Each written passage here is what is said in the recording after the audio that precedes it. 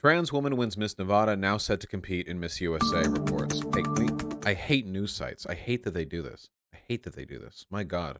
The 27-year-old is hey, that's how old I am. Is slated to be the first openly trans woman to compete for the title of Miss USA, reports say. Trans woman has earned the title of Miss Nevada USA for the first time in the pageant's history, according to reports. According to reports? Is this like rumored? Is this like New Vegas, Nevada? Like we've heard rumors emanating from the desolate wastes of Nevada. I just don't know why you'd say according to reports when yeah, many people are saying this. Filipino-American Cataluna Enriquez was crowned the winner Sunday at the pageant held in Las Vegas, so on and so on. And, oh, how nice. There we go. I'm assuming since this person has the Miss Nevada banner on her, then that's probably her. Yeah, that's my guess. Yeah, I'm engaging in a lot of inferential reasoning right now. No, it's the other one that doesn't say Miss Nevada. Anyway, to my pageant mommy, Miss Rose 2, no words can describe how much I'm grateful to you. Okay, this is standard, like, I just won a contest type thing. On Monday, Miss Trans Global 2020, Mela Habishan, took to Twitter to congratulate Enriquez following her big win. I think that's lovely. Our trans Pinay sister, Cataluna Enriquez, made history today. She won Miss Nevada 2021. She will be the first trans woman to compete in the Miss USA pageant. Yes. Anyway, so on and so forth. There she is. We're all having fun over here. One thing that is important to me is inclusivity, diversity, and representation. It's something I did not have growing up, and it's still lacking in today's world, Enriquez said after that win. Today, I am a proud transgender woman of color. Personally, I've learned that my differences do not make me less than, it makes me more than. Aw, that's nice. Okay, so what do we think about this? I think it's cool. That's what I think about it. There are going to be people who are saying that this is like fake woke inclusivity, diversity, like fake whatever. Yeah, how many comments are there in this article? 9,000 comments. Oh yeah, here we go. The very top comment is talking about what is it called? Rapid onset gender dysphoria, the thing that came from that one paper that was complete BS, that was completely unproven. I've taught high school for 28 years. In the first 25, I had not one trans student. Within the last 3 years, I've had 7 students who announced they wanted their name, pronouns, and gender identified differently. Children are very susceptible, blah, blah, media. I wonder why children are more comfortable being open with their gender identities now. It's crazy. True story, back in the 90s, my first wife enjoyed watching the pageants. At the time, we were in our 30s. She would always ask me if I thought certain women were beautiful, and when those questions were answered honestly, it'd get her really angry. This is some tremendous boomer stuff. Finally, in 1998, my answer was, there is no right answer. If I say yes, you'll be mad at me for a week. If I say no, you'll know I'm lying because it's a beauty pageant, not an ugly contest. We divorced in 1998.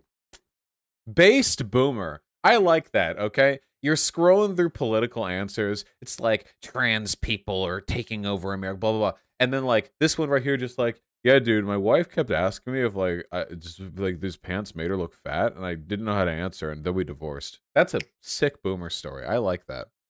You know? For some reason, I don't think this person won this competition, won with the O-N-E. Jesus, how do you make that mistake? Because of him/her looks, but rather politics/media attention was the leading factor for victory. So this is one of the reasons why you should never like ask a conservative opinion on any of this. It's because they will. This is like, you know how anytime there's a successful woman, misogynists will go like, "Ha, she sucked a lot of dick to get up there." And anytime there's a successful black person, they'll be like, "Ha, affirmative action sure did put him up here." That's one of the problems with bigotry. They will assume success from any minority has to come from like politics and placating. It's completely non-falsifiable too. How would you prove like the other one? Also, how hard do you have to try to say him/her on this one? Are you fucking blind? Like, let me be real with you guys. Can we like do away with gender theory? Nobody cares about gender theory, all right? Here's like, can we just work off intuition for a second here? How hard do you have to work for your brain to look at somebody who looks like this and go like, oh yeah, I mean him. He's a man, and anyway, I think that his dress is ugly. Like you have to like force yourself so hard. You have to like crunch your brain. If nobody told the people in the comments this lady was trans, they would all be boomer posting about how hot she is and wishing that she was their wives. Like seriously, if nobody pointed it out, they would all be just stroking it right now. Okay, seriously. Wait, stop gesturing to the woman on the left. She's the one on the right? Wait, what? Really? Wait, the one on the left has the Miss Nevada banner. Is that like another previous? It's the one on the right? And why is this one wearing the whatever, all women look the same to me. Okay, anyway, scroll down again. Nope, I don't care. It doesn't matter to me. Okay, I don't care. I'm be real with you. All beauty pageant ladies look the same to me. They're all like super hot, super skinny with big white smiles. Okay, I don't care. Whatever. They're both beautiful. Okay, they're all beautiful. Everyone here is beautiful. Okay. Wait, isn't that point proven? I can't. I can't. Are they both trans? I can't look at this and tell who's trans. Isn't that point proven? Look. Anyway, the point is like, I don't know. Jesus. Anyway, like just. Oh wait, yeah, because this is the same dress as this one. Okay, yeah, okay. Yeah, I can't tell. What? I don't know. Anyway, like imagine passing this hard, Kekvi. Yeah, true. Anyway, just like on an intuitive basis, I have to ask, like, why is it? Okay, look, let's be real here for a second, okay? One of the most popular categories of pornography is like women who have penises, okay? Whether that's IRL, and it used to be that all the porn sites had the shemale category and it was super popular, but now it gets called like trans in a lot of these sites, and that's better. And also, it's like Fuda stuff and hentai. Like, people like it. Like, people like trans women, like, aesthetically, okay? But, like, then they have the audacity to pretend, like, politically, to go out there and act disgusted. It's really, really weird, you know? It's like how a lot of racist people are super into, like, interracial cuckold porn. You know what I mean? Like, why? Because one thing that I don't understand, I'm not talking about, like, the specifics of gender theory, because I think those are defensible, and I think I can pretty, like, effectively argue that, like, a trans woman is a woman or whatever, and that gender isn't, like, based on chromosomes. I think these are easy arguments for me to make, and I know that because I've made them hundreds of times, and I've never lost one of those arguments. You can look through a lot of content on my channel, and you will never come away from a debate or, like, a video coverage thinking, wow, Vosh sure did lose on that gender discussion. Like, it just doesn't happen, okay? It's a simple subject, but leaving aside, like, it's not simple, but, like, the victory is leaving aside all of that, like, why do people bend themselves into boxes trying to, like, he, him people who look like this? Like, what are you doing? Like, why? Ben Shapiro did this too, you know? Ben Shapiro is like, yeah, I use biological pronouns. But then he had to correct himself because he used she, her pronouns on a trans woman. And he said, like, oh, well, actually, you know, if I was with Blair White, then I would use he, her, she, her pronouns, but like, only for social convenience or whatever. It's like, dude, you don't even believe any of the shit you're saying. You're just saying he, him to like for like political points, but you don't believe it either. Like, you're not achieving any greater social utility. You know what I mean? It's super, super weird. I don't know. Again, like, none of the people in the comment section would have known that woman was trans unless it was the point of the article. So, like, they're looking at otherwise they would be like, "Oh my god, she's so hot." But now they're like, I don't know about this one, guys." Like, what do you virtue signaling? It's so weird. Look, if you don't like want to have like sex with a trans woman or whatever, if you're like super like conceptually opposed to that, then fine. They probably don't want to have sex with you either. Just but like to pretend, to sit there and like pretend, the absolute audacity. Vosh, be careful with this because it could come off like you're saying, I understand why people misgendered on passing people, but passing people no shot. Like, it's generally seen as harmful to push that kind of stuff, no. So I don't think that whether or not you're like passing weighs in on the validity of your gender identity. But I do think that, like, from the perspective of a person who has never thought about gender theory in their entire life, which is like 99.9% of people, you have to make an incredibly active effort to misgender and to disregard trans people who pass super, super well. Like, at that point, it reveals that your opposition to this isn't based on some kind of like, oh, yeah, we're just different and I'm just reflecting reality with my language. It's based on like they have to force themselves to do it. It's an active effort that they impose upon themselves. But that's not saying that if you don't pass, you're like any less of a woman or whatever. It's just like pointing out the I guess the silliness of their behavior. I don't know. I'm just telling you to clarify for Twitter. Oh yeah, that's totally fine. Yeah, thank you. Um, it's just really really dumb shit. Um, like personally, I hope that like moving forward, because the goal for me, I think that passing, like the expectation that you have to pass to be like considered a pretty woman is super cringe, you know? There are plenty of like super hot trans women who don't pass perfectly, but they're super hot anyway, because I don't think like the concept of like attractiveness being entirely linked to the ability to definitively pass as a cis person is pretty weird. I don't know.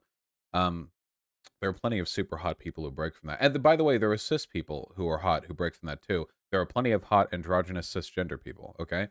Does anyone remember glam metal from like the 1980s? Or like, I don't know, Ripley from Alien? I don't know, like just it, you can be androgynous, be super hot. Or Prince? Yeah, I don't know. It's just this stuff feels like so much more complicated. Why can't we just find attractive the people who we find attractive? Okay? You know? For me, it's like this might be a tortured analogy, but you know when you're giving kids some food and you're giving them like some food and they're like, "What's in it?"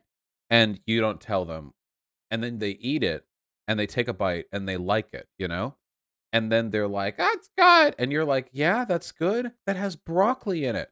And then they go,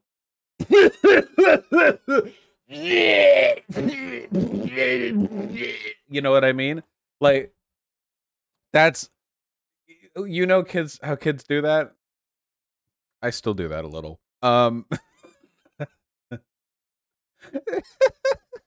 That's that's how I feel with this a little bit. You know what I mean? Like, hey, here's a gorgeous woman. Awesome. She's trans. Like, okay, all right. Yeah, come on. This little baby brains. Little baby brain goobers. Vosh, can we get a fuck chasers? Yeah, they're bad. I don't know what it has to do with this segment though.